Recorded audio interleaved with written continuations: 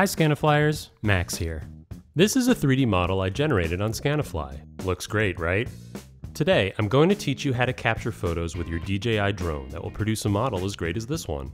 The first step is to take a look at your drone's camera. Today I'm using the DJI Mavic Air 2S, but this applies to every drone.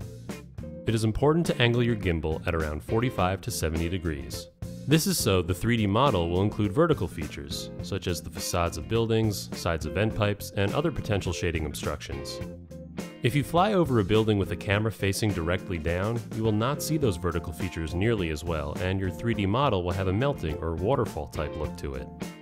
While taking off, always be sure your drone is clear of any surrounding obstructions, including anything above it. In this example, we are using the DJI Fly app to fly our drone. Keep in mind you can use your favorite app and your favorite drone just as long as the drone takes geotagged images.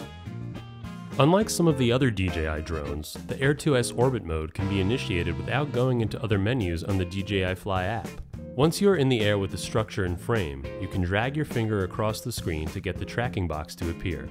From there, navigate to the menu at the bottom of the screen and select POI. With POI selected, you can determine which direction you want the drone to orbit, as well as the speed. To do this, move the circle to the corresponding arrow with your finger, and the farther up you move the circle, the faster the drone will fly. We would recommend using a slow speed, as seen here. When you're ready, select Go, and the drone will start orbiting around the point of interest. While your drone is orbiting at the desired speed, you'll need to take pictures using the shutter button on the app or on your remote. While in orbit, take photos every 2 seconds until the orbit is complete. First flight around the property is what we call a context flight. We not only want to collect the building, but also the surrounding environment. This is especially important for our solar users, who require nearby obstructions to be included in their model in order to perform an accurate shade analysis. In this first flight, we collected 98 images, capturing both the building and surrounding area. Here are some of the photos we took with the Air 2S. Overlap is a term that describes how much a photo is similar to the photo that was previously taken.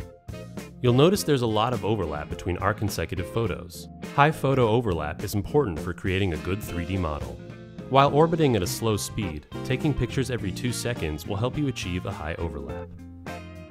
Now that we've collected images around the entire building, it's time to fly closer in order to capture more structural details. You can see we are flying much closer to the building than before.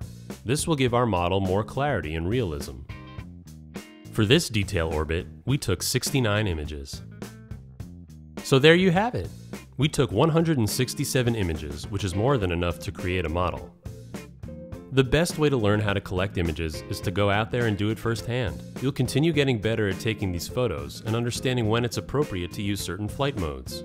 The most important things to remember are to tilt your camera angle to see vertical features, take plenty of photos with plenty of overlap, and keep your drone away from any obstructions.